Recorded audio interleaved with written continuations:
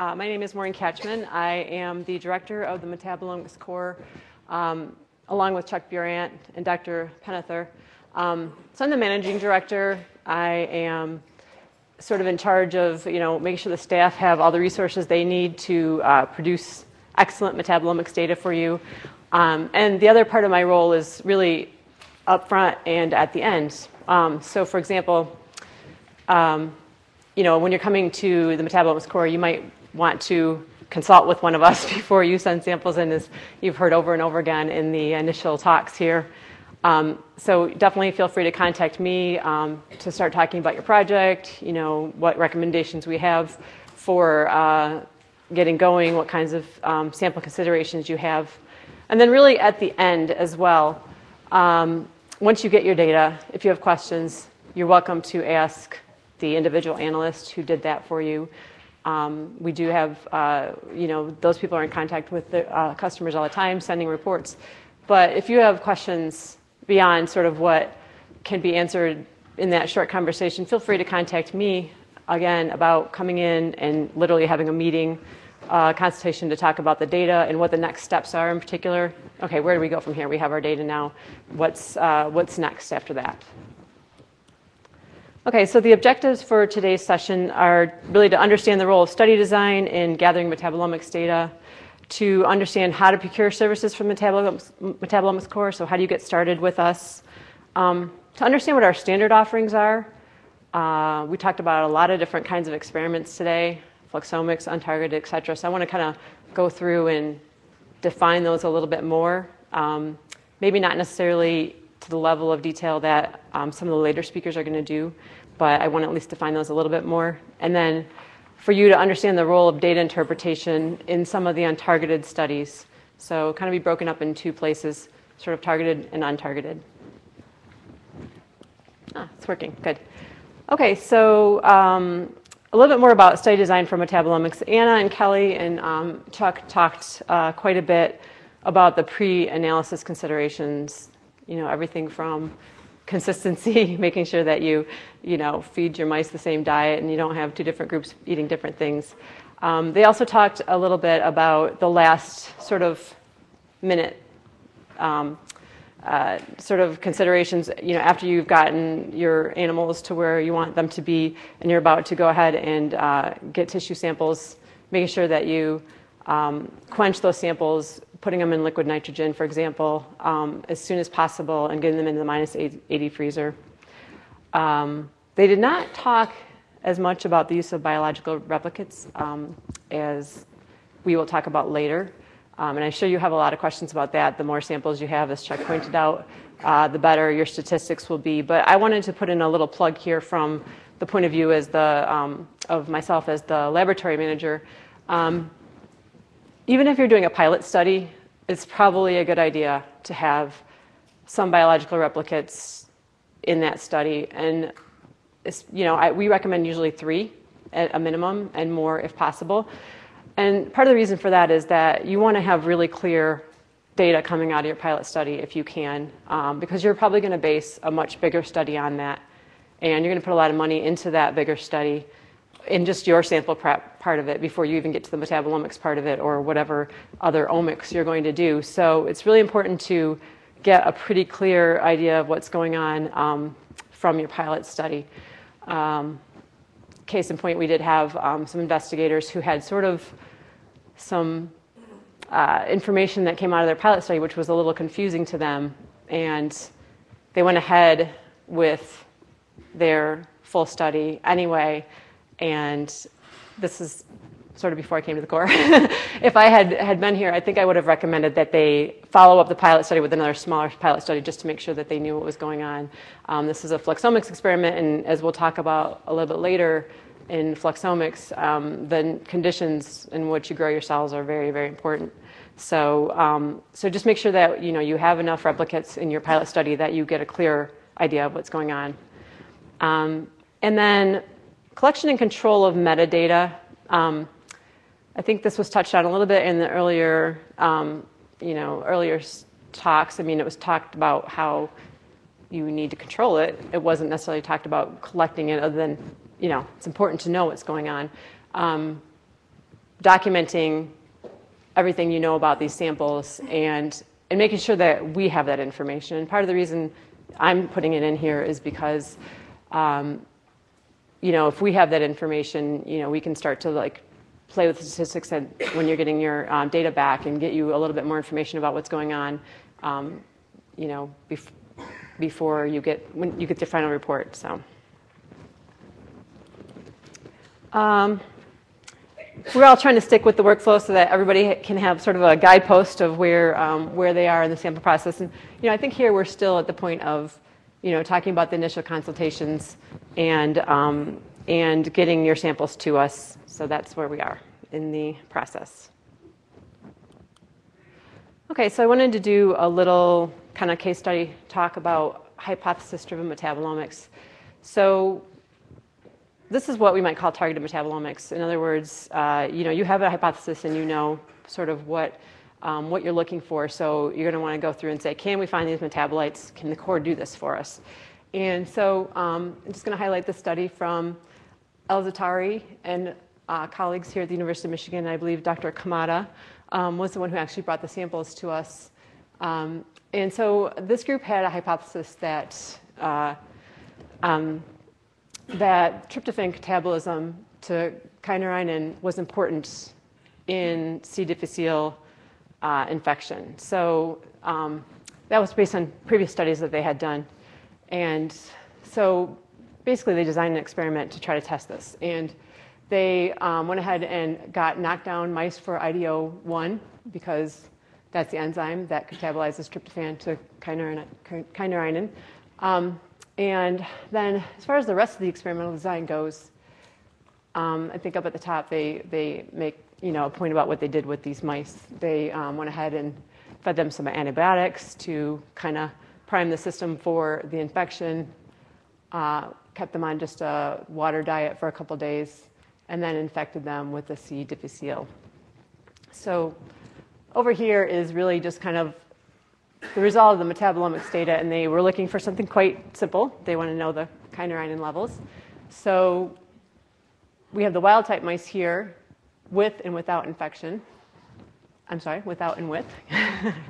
And then the knockdown mice without and with the infection. So after we measured and this data was collected here at the core, after we measured the kynurenine levels, there was a clear difference between sort of without infection and the wild type mice with the infection versus the knockdown mice with and without, which was to be expected because they knocked down that enzyme, so they weren't expecting much in the way of kynurenine levels. But the important part of this study is that what they then found too was that in the wild type mice there was a much less severe presentation of the disease.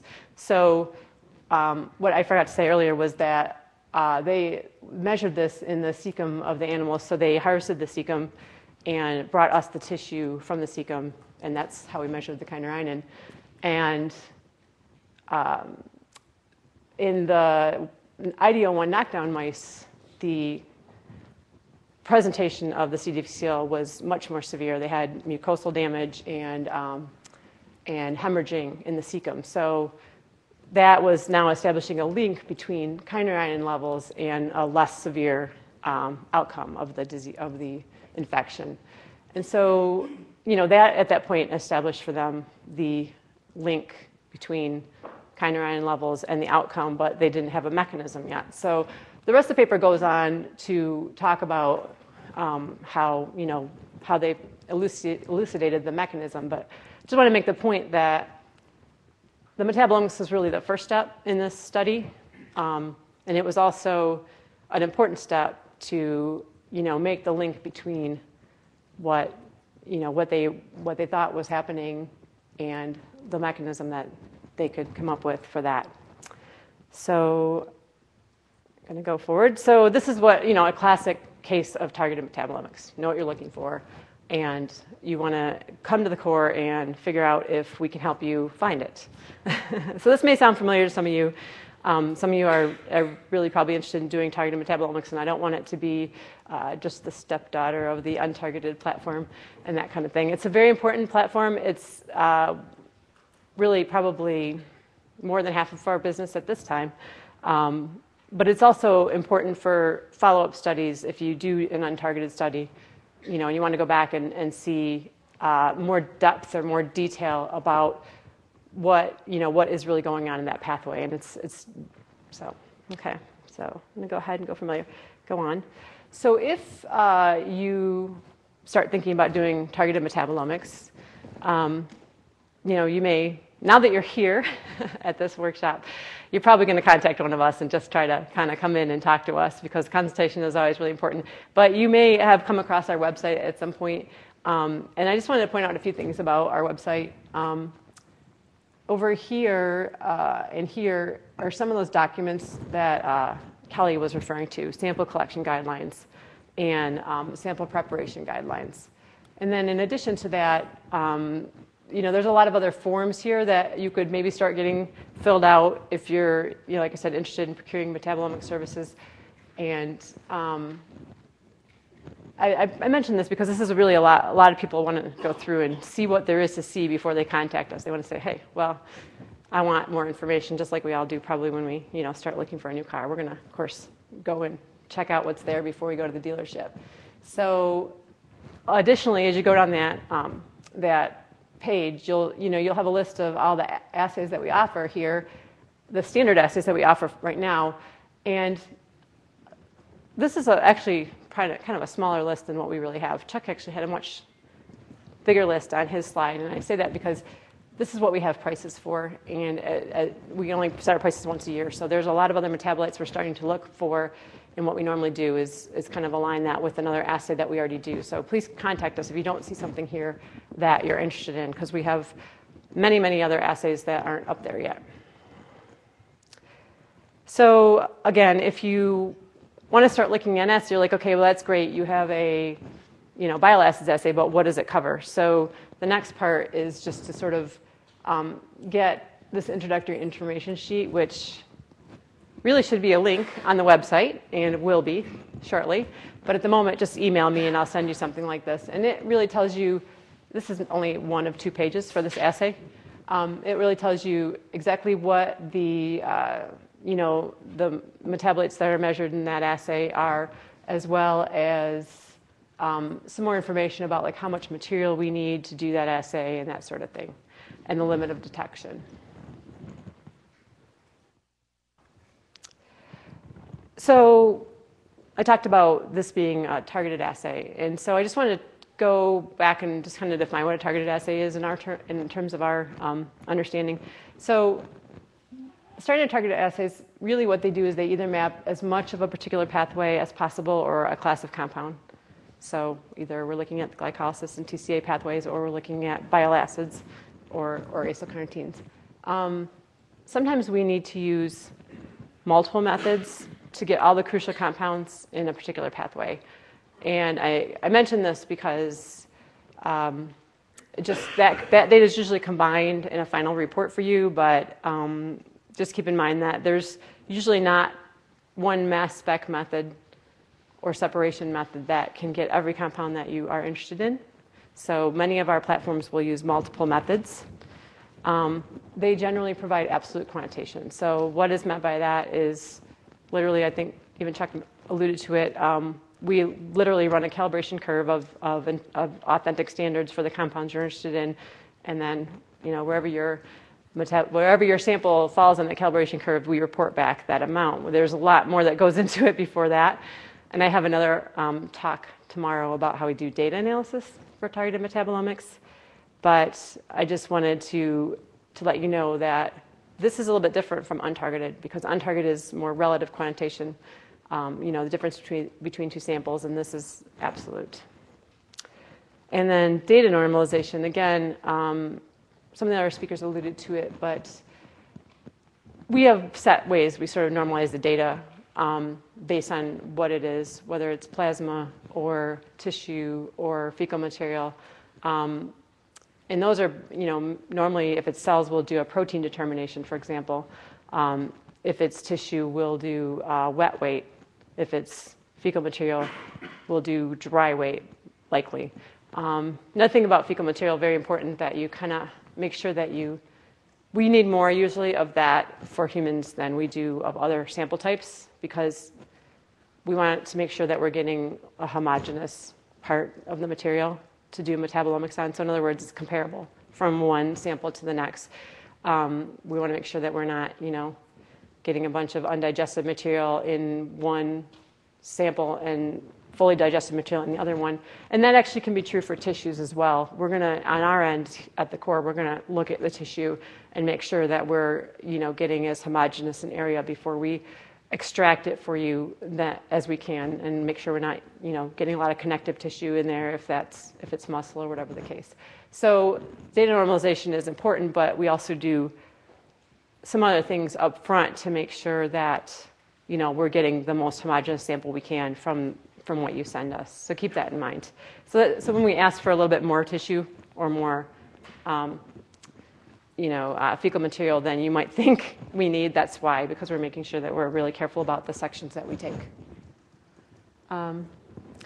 So now I've told you a little bit about our standard targeted assays as we have them now, and I want to talk about what if, you come and you look at our website and there's no assay that covers what you're interested in. How do we do method development? So briefly, method development is probably what you would do in your lab if you're developing other biological methods. First thing you're probably going to do is a literature search. Nobody wants to recreate the wheel. So if there's a method out there, we may be able to modify it or use it. You may also do that. You may be looking through a paper and say, hey, I found this paper and this is what they did, and you bring the paper to us and you say, can you reproduce it? So of course the things that go into being able to reproduce paper are instrumentation. So we may or may not have the same instrumentation that was used in that paper, but we can probably modify it to go with what we have. But the usual things too. How many steps are involved, and just being careful that we know that everything's done in the most efficient way and that the paper was done the way that we would have done it.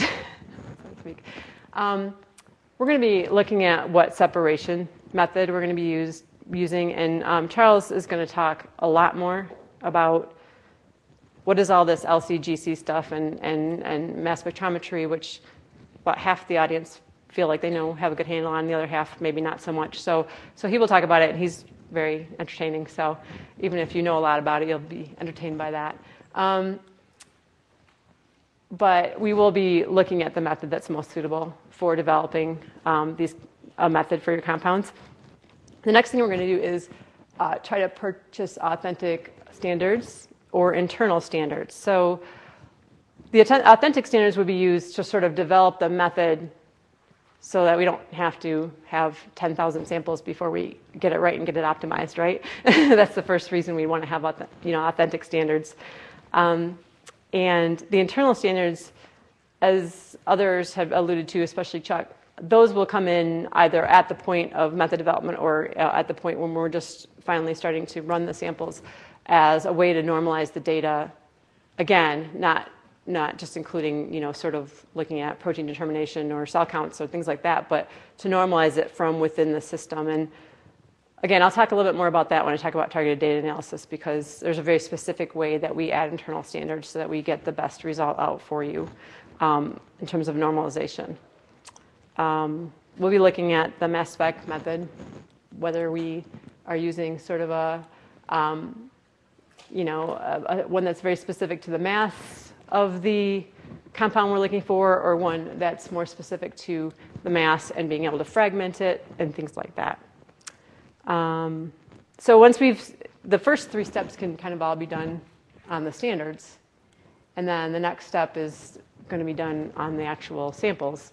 You can give us just samples that aren't really important controls or whatever that we can play with, and we'll make sure that we are getting the right homogenization method down for your samples, and as well look at different extraction buffers, what's the best. We have a lot of experience with different extraction buffers, so as you can see, or as you may have seen, we have already 20, 30 targeted assays, and so we kind of know, we've tried a lot of different extraction buffers, and we know which buffers kind of extract which metabolites, based on their chemical properties. We will also be looking at the metabolite stability. So there are a few types of metabolites that we need to be wary of if we're trying to extract them, and that's like oxidized thiols, for example. We have to really be careful with those and probably analyze them the same day the samples is brought to us. And then the last thing is, all of that development is great, but we need to do a literature search for the metabolites of interest and kind of look at, is there any information anywhere that tells us what we can expect from your samples if they're normal people, not people with necessarily a disease state. And many of you may have heard of the Human Metabolome Database, which is just called HMDB for short. So we'll go ahead and look at that as well and make sure that that we know how much material might be in your samples. And I'll actually show a screenshot of that in a minute. So this is just a brief kind of idea of how we did method development for a particular pathway that we've been asked to develop recently. Mevalonate pathway, there were 11 compounds and then 2 others that we were asked to see if we could detect all of this in one assay, so we didn't have to sort of break it up amongst different assays.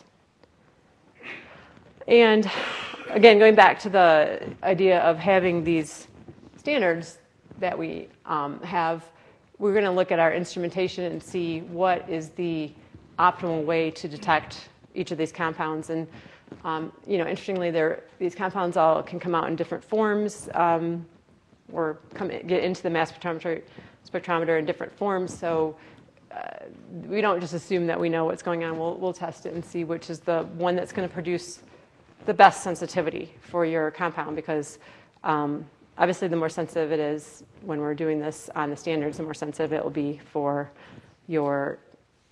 when it's in your actual samples. And so this is just the second half of that group, and we were able to again find all these compounds and look at different forms of them and decide which was the best form.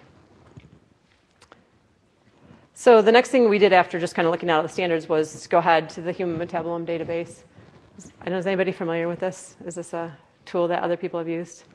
I don't want to bore everybody if everybody knows about it. It has a wealth of information about different metabolites, and it'll be everything from molecular formula and information about the pathway, as well as some of the chemical properties, pK and things like that. But probably the more interesting thing to me is, as you go down, it'll actually have sort of a survey of the literature of where this compound has been seen in what tissues, et cetera, and normal amounts or diseased amounts. So they actually do break it out, and when they can, they'll break it out by this is a female-only study, male-only study, so we can get differences in the amounts there too. And I think the point of that is just gives us an idea of what to expect in your samples. And it also is interesting because as we go further along with the science, what we're finding is that some of these numbers are getting lower as time goes on. The newer studies are reporting lower levels of some of these compounds, and that, I think one of the reasons for that is partially like older instrumentation. You may not have been able to separate all the forms of a particular metabolite, and as we move on with development, we're being able to separate those, so we're getting a little bit more accurate quantitation. But I just wanted to show that as the next step would be sort of see what we're expecting in your samples. So based on the previous HMDB search for the mevalonate compounds, we decided that we'd try to port this method over from that original method, which looked really good on the standards, to another instrument. And I just wanted to make the point that on our first pass, it didn't look so great. Yeah, there is just a lot of optimization that goes into getting one method that can detect all the compounds of interest. And so we're still working on this to get it onto this instrument. And I think I'm almost there with that particular pathway, getting nearly done. There's a lot of things we can do from a point of view of a mass spectrometrist to sort of predict what's going to happen and sort of sort of be able to optimize that system. And this is just a type of a database search where you can sort of say, okay, I know this is my compound. How do I expect it to fragment? And sort of look at different ways of trying to detect fragment ions from a particular compound. So, okay, so last thing is once we've got it on the proper instrument that we want it to be on, and we've detected it at the level that we know that we're going to see from looking at your samples or looking in the human metabolome database and seeing that we know what the expected levels are, would be to create a standard curve.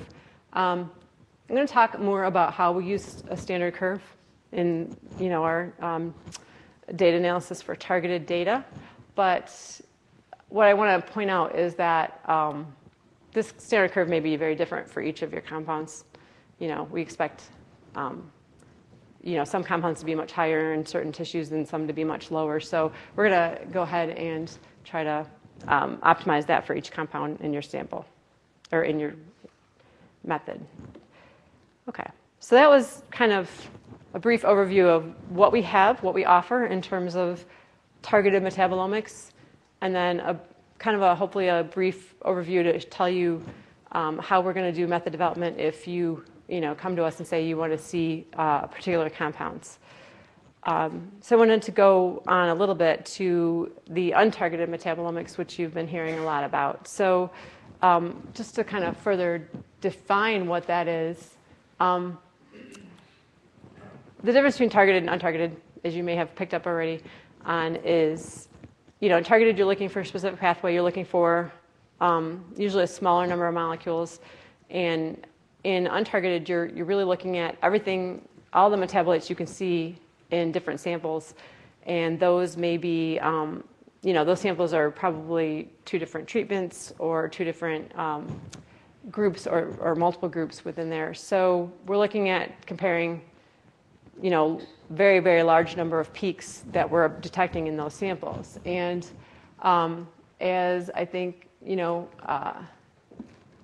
individuals have been pointing out to this point, the experimental design is very important to make sure that the effect of whatever your treatment or whatever your differences are between your samples is strong enough to overcome any other variation in the samples. Our untargeted platform is multi-platform. We have both LC-MS data and GC-MS data, so you're going to get a wider range of compound classes that are available to you. And one of the things that's unique about untargeted is that we have a compound library of about 1,000 compounds that we have run on our instrumentation. And so when we detect all the peaks that are in your samples, we'll identify quite a few of them against our library, but there will be quite a few more that are not matching anything in our library. So it's important to know that one of the features of getting an untargeted metabolomics report back is that you're going to have a lot of unknown compounds. Now, there are many ways that we can go back and try to elucidate what those unknown compounds are. Again, I'm talking about that later. It's recursive analysis, how to take the results of an untargeted study and dig deeper into it. But I just want everybody to be, aware of that when we're doing it untargeted, you're going to have a large number of unknown compounds that are reported back. Untargeted, again, is going to be relative quantitation, so just differences between the 2 samples. And I already mentioned that, but we're going to have to do further analysis. And the statistics about untargeted metabolomics is going to be covered in great detail over the next few days of this talk. And then, so we have targeted, untargeted, and untargeted also includes untargeted lipidomics, which has much the same result, except for there's more known compounds than there are unknowns, probably. The last group of assays that we offer are fluxomics. And again, I think Chuck has alluded a little bit to what this is. Charles and some of the other speakers are going to go in much greater detail. But you're looking at the flux of, say, some food source through the cells of your different cell lines or whatever it is you're looking at. And so what's important here is that you talk with somebody about your experimental design before you do it. The way you feed the cells is really important, as Chuck alluded to. From the core's point of view, I also want to mention that when you ask for a fluxomics experiment, you also kind of want to base that off of a targeted assay. So in other words, I want to do fluxomics, but I'm really interested in a glycolysis and TCA, so we're going to base that on a gly-TCA type of analysis. The reason for that is that, essentially, you need to know what's important for you to see, and we need to extract the sample in the way that we'll be able to see what you're looking for. So if you say, I want to do fluxomics and it's based on a glycolysis TCA, we'll extract your sample one way. If you're saying, I want to do fluxomics, but I'm really interested in what's happening to the acyl-carnitines, we're going to extract the sample a little differently. So if you need to see both of those, you're going to want to provide two sets of samples, one to be extracted each way.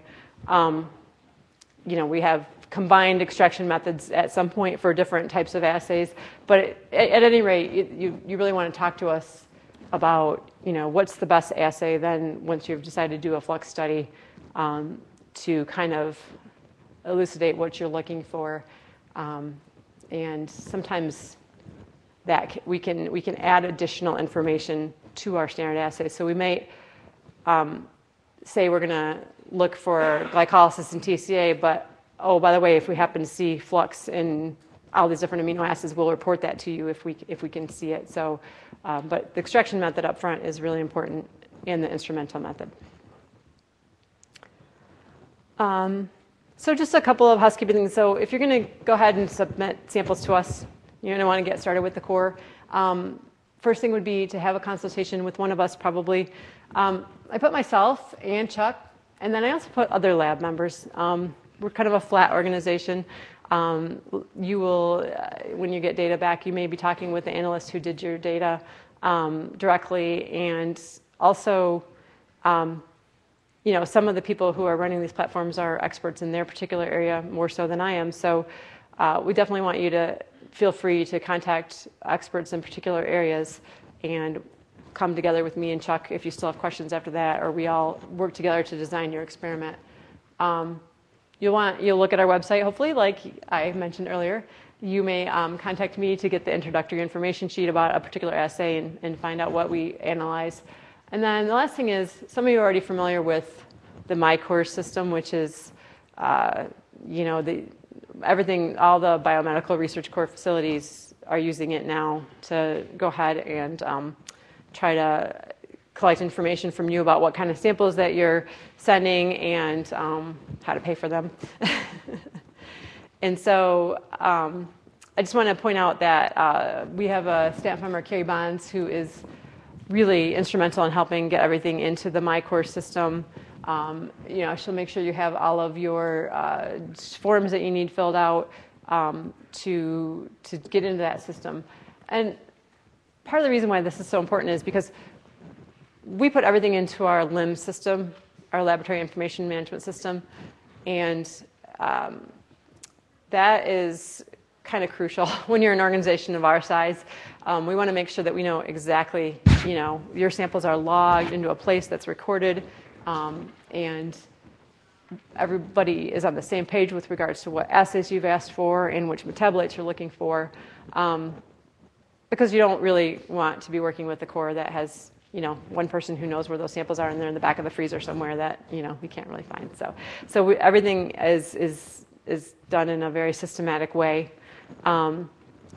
Samples are usually run in order by the date that we receive them. So that's just another thing I wanted to point out. We do rush when we can. There's a grant proposal coming up, but usually, just to be fair to everybody, we try to do things in order.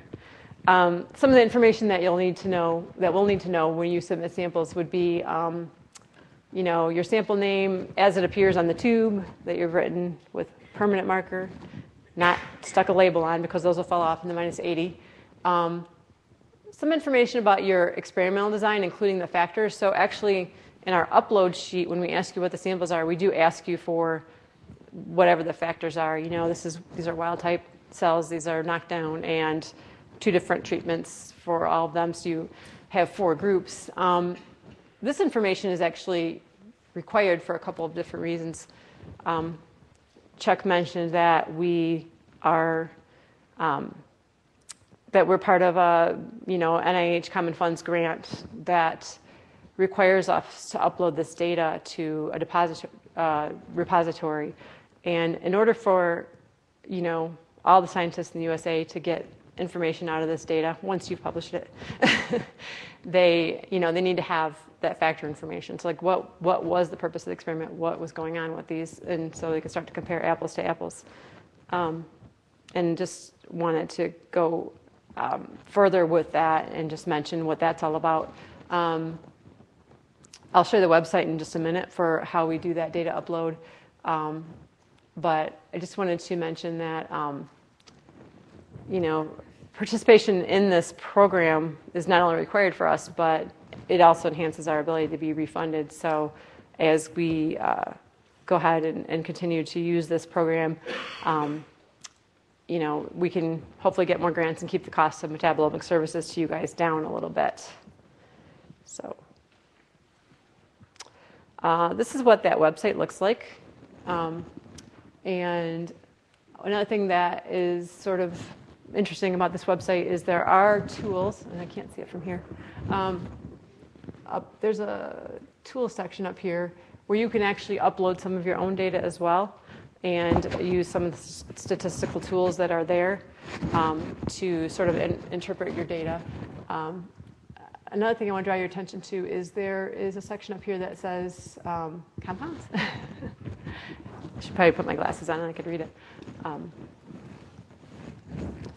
Standards, I'm sorry, standards right here.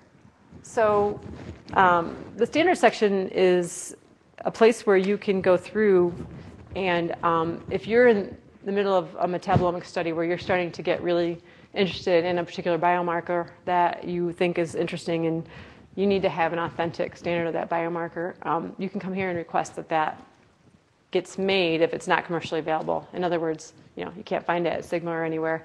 One of the mandates of this grant was to, they listed the services of a couple of synthetic cores to create new standards for the metabolomics community. So you can certainly start looking at that, or you can look at the standards that are there if there's something that you want to use. I mean, I believe you can get that in large quantities. So you could, and the purity level is listed. It's been synthesized by,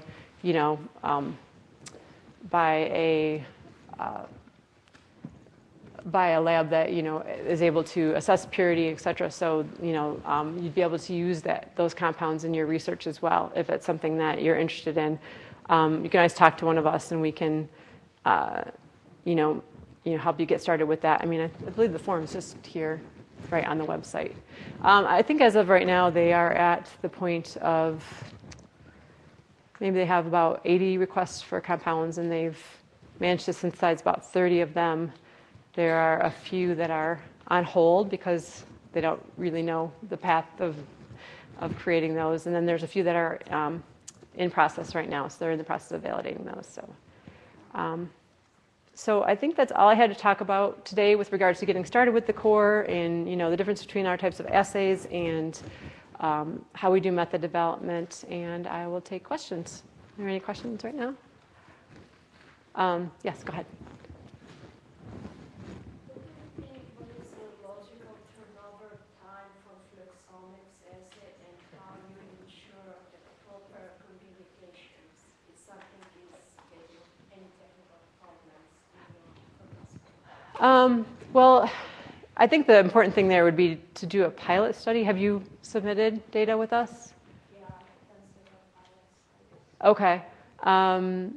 And I think, that's going to tell you what you need to know as far as the timing, I hope, in terms of the what's the best time point to start collecting data at, and then I think, I'm sorry, the other half of your question was, what is the logical point at which to go forward, or? Like communication, if something like my experiments is not done during 4 months, how you communicate with me? Or Okay. Well, I think what I would like to say is that in some cases the best thing is to talk to analysts, but I think if there's an issue and you still have some questions about your data interpretation, then it's probably good to contact myself or Chuck, and then we go forward from there. I know the Fluxomics experiments, the interpretation is a little tricky because obviously the experimental design, what goes in up front is really important, and especially consistency between the first time you've done it and the second time you've done it. So I would say if you don't mind, just talk to us and we'll kind of talk about how to go forward from there. So, okay, go ahead. I actually have a basic question about the definition of fluxomics. So I want to make sure I understand it. So is it basically that you are looking at the given intermediates in a pathway to get an idea of the flux to that pathway, and that can be done with or without tracer? Is that correct? I think generally speaking, the terminology is referring to tracer studies where we're definitely adding like a 13C labeled glucose or acetate or fatty acid to see where that labeled compound is going. In terms of the measurement absolute quantities of any given compound in that pathway, that's just what we do all the time. But I wouldn't call it fluxomics necessarily. I guess maybe I'm just getting confused because it seems like I've seen that term used, but not necessarily paired with a tracer. So maybe I'm just getting confused about what I'm seeing, and maybe there was a tracer in there and I didn't know. Not necessarily. I mean, it could be used differently in the literature. So I think generally it's actually used with tracer. I mean, you could potentially do it with just some people have done like lipid flux, using a non-metabolizable analog or vitamin A to look at flux into one compartment or another. But in general, I think it's mostly just using tracer. Because the example I showed you earlier with the cells, I mean, if you don't have a tracer, you won't actually know where things are coming from. Can I take one more question? I think I'm being asked to move along. Yes. You mentioned about high sensitivity. Mm-hmm. So what is low level the core can afford for quantification? It's different for each assay, and that it's different for every compound. Just the lowest level. That's a good question. I mean, I think, in some assays we're, reporting like picogram amounts, but picogram? Yeah. Others are, nanogram. It really it's very different for each compound. Keep that in mind because the ability to detect those is instrumentally based. So. Thanks. So, okay. I have one more question. Can I ask? Yeah. Oh, yes. Go ahead. Yeah. So I have two questions for the targeted assays. So how many metabolites can you simultaneously quantify? And the second question is, how do you validate your quantification is accurate? Okay. Well, I have another whole talk about the quality control and how we do the validation of the quantitation. So I'll hit that again tomorrow, I believe. And in terms of the number, we can simultaneously, that I'm actually going to talk about tomorrow too, because we started the core with the idea of doing, these targeted assays, which report just, for example, one pathway or a couple pathways, but we've expanded that recently and added, everything that we can see in those samples. So we're really going to be able to report to you if you're doing a glycolysis TCA analysis, most of the amino acids, because those are extracted right along with the glycolysis and TCA intermediates. So we should be able to report and, quite a few more. So I'll show you some data tomorrow, basically. So, and that's not even the complete list, but we're still adding compounds as we go. Thanks.